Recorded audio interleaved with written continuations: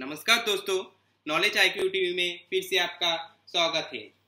दोस्तों, अगर आप मेरे चैनल में नए हो तो प्लीज़ मेरे चैनल को सब्सक्राइब कीजिए और उसके साथ साथ आप मेरा इंस्टाग्राम चैनल को भी फॉलो कर लीजिए। दोस्तों, डेट है 3/5/2022। All India central bank रिटायर्डीज federation ने central bank of India MD और सीईओ को एक पत्र लिखा है और इसमें क्लियर कट बताया है TDS on pension paid to staff pensioners. आप सब लोगों को मालूम होगा, अगर आप पेंशन लेते हो किसी भी कॉरपोरेट सेक्टर नहीं तो गवर्नमेंट सेक्टर से, पेंशन के ऊपर जितने भी इनकम आप लोगों को होता है उसके ऊपर TDS देना पड़ता है, क्योंकि TDS देना एक मैंडेटरी प्रोसेस है हर स्टाफ पेंशनर्स को और कॉरपोरेट और गवर्नमेंट पेंशनर को भी। तो इसीलिए एक पत्र लिखा गया है central bank of India रिटायर्डीज federation, all India central bank of India रिटायर्डीज federation MD और CEO central bank of India का सीईओ को। इसमें उन्होंने बताया, we draw two your kind attention to the recent system introduced by the bank to obtain declaration from staff pensioners on the proposed investments to be made by them qualifying for tax rebate under various sections of income tax. We observed that the bank has introduced the system without proper verification, ensuring 0% error.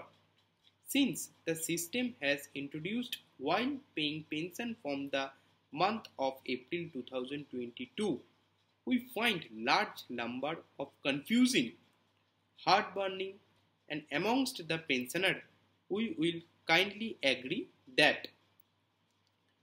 उसके साथ साथ उन्होंने बहुत कुछ बताया है, जैसे उन्होंने बताया है, we further bring to your kind notice that income tax on pension salary is deducted under section 192 of Income Tax Act. As per Act, senior citizens are eligible for basis exemption of rupees 3 lakhs. उसके साथ साथ standard deduction of rupees 50,000 as per section 16 IT Act. Further, in case total taxable income is up to 5 lakh is allowed further report rupees 10,000 under section 87A of the act. उसके साथ साथ in case total taxable income of pensioner is up to 5,50,000 he is not liable to pay any tax on this total pension received during the year, even if no investment declaration is made by the pensioner. If his total amount of pension during the year up to 5,50,000, the pension amount of rupees 45,833 per month, no amount of TDS should be deducted from his pension.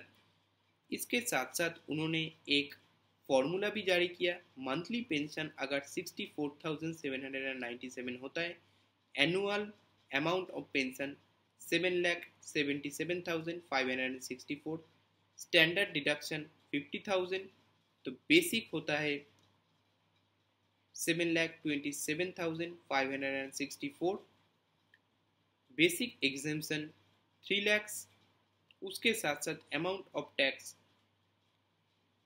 10,000 on 2 lakhs at the rate 5% plus 20% on 2,27,564, rupees 55,513 after adding cess at the rate 4%, rupees 57,734, monthly tax liability rupees 4,811, annual amount of TDS deducted from pension rupees 5,249.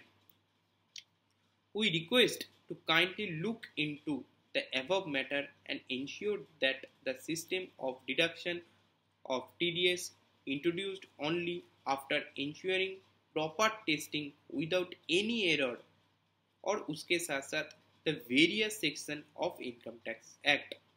The TDS deducted from pension should be withheld.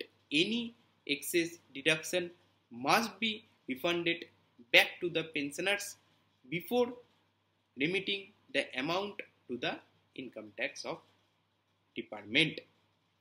एक RG जनाया है रिटायर्डीज union ने। इसके बारे में आप लोग जरूर बताइए। जुड़े रहिए नॉलेज IQ टीवी के साथ। Thank you.